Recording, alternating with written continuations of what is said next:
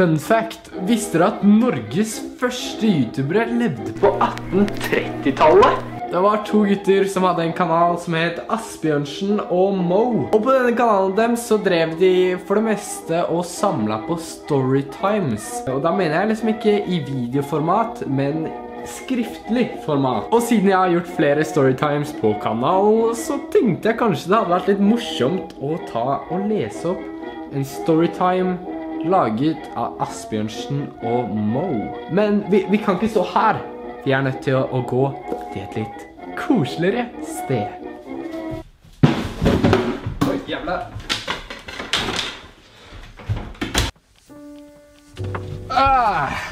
Ok, så det her var koselig med peis og blader og en bok. Så denne boka har mange gode stories i seg, og jeg fant en her om dagen som jeg likte ekstra godt. Og siden vi lever i 2017 så står det ikke hvilke sidetall historien starter på, men det står nettadressen. Det var en gang, eller som de sier på engelsk, there was a time, var det en gutt med navn Askeladden, eller som gutta kalte han, Ladden. Ladden var en eventyrlysten liten guttunge som drømte om å en gang få halve kongeriket og en smø prinsesse. En dag så tok Ladden 19-trikken til byen for å ta sin daglige titt på det vakre kongeriket som han drømte om en dag skulle bli hans.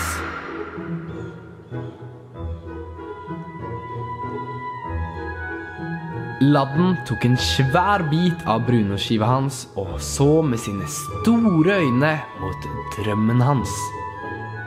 Mens Ladden trasket rundt i parken, dukket det plutselig opp en snap på hans bærbare telefonapparat. Nett-trollet, sier Ladden som at det var et navn han aldri hadde hørt om. Ladden var nysgjerrig på hva dette var, så han åpnet snappen. Du er stygg, smalt det fra Nett-trollet, og Seff blir jo Ladden provosert av slike utsagn. Det skjønner jeg godt for å være ærlig, sånne jævla Nett-troll som skjuler seg på nettet, finner vi oss på! Unnskyld, jeg skal prøve å holde meg nøytral. Etter å ha tatt en liten runde Candy Crush og hørt på litt heavy metal, var det noe som gikk opp på Ladden.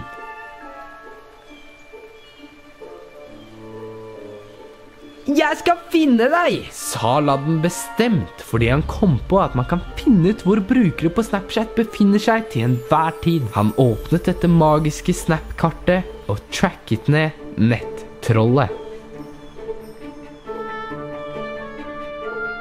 Etter langt om lenge så var endelig Ladden framme ved Nett-trollets hule. Ladden banket forsiktig på døren.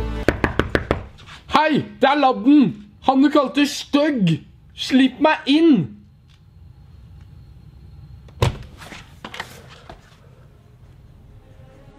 Hei, hvorfor kalte du meg stygg?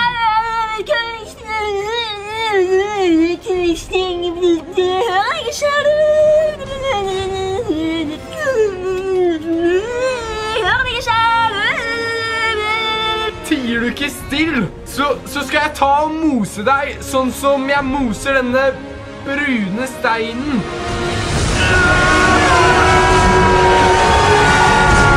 Jeg er dum. Jeg ser jo det er en brunost. Ja, vil du komme inn? Jeg kan det. Ja. Takk.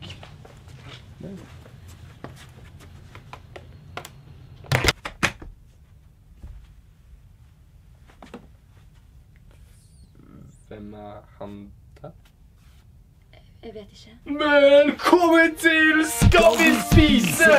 Hvor to deltakere skal kappete digg mat, som skal bli plukket ut av dette stereotypiske spinnehjulet. Er dagens deltakere klare? Let's spin!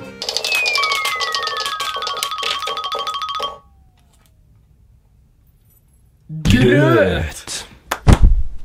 Og vinneren av denne fantastiske konkurransen er med i trekningen av en smø prinsesse og halve kongeriket. Kan deltakerne vennligst innta plassene?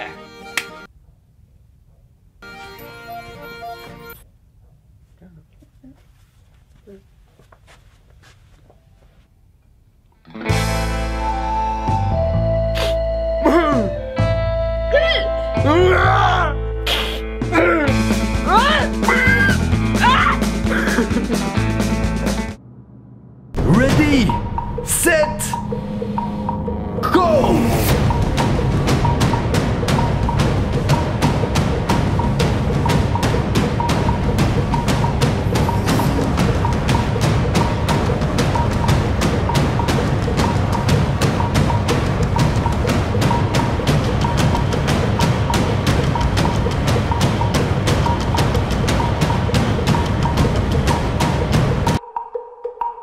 Wow! Den legendariske ladden går av med kveldens seier i Skal vi spise?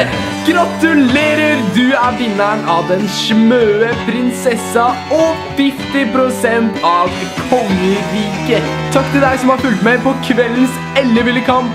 Vi er tilbake på skjermen neste tirsdag og fredag 15:00. Og snipp, snapp, snute, så var Nett-trollet kastet ute av Snapchat fordi han var et nettroll. Haha. Ja. Jeg tar og rydder opp nå.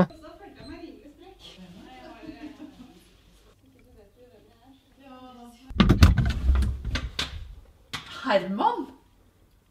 Hva er det du holder på med? Filmer? Ja. Herregud.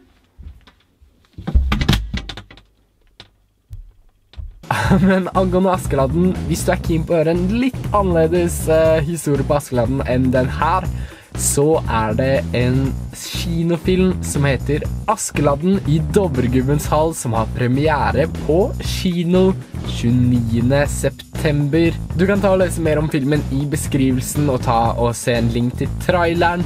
Og husk å følge Askeladden-filmen på Instagram for å vinne kinobilletter til denne kinofilmen. Men uansett, jeg håper dere likte denne videoen. Hvis du likte denne videoen, ta og slenge igjen en tommel opp på denne videoen, og kommenter noe lættis, så svarer jeg. Og så snakkes vi neste tirsdag og fredag ca. 15:00. Ha det bra!